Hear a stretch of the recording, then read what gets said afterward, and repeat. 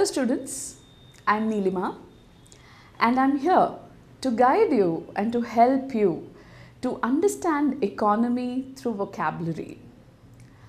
Economy has always been a kind of a pain point for students because of the complex terms and the usage of these complex terms, not just as economy in the subject but also when you read current affairs. The idea of doing this video is to help you understand a lot of these terms in economy, which will help you to have a better understanding of what you read, not just in economy but also in current affairs and in day-to-day life. So let's begin and explore the whole new world of economy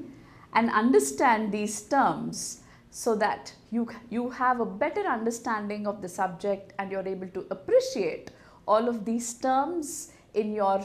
reading and in your learning.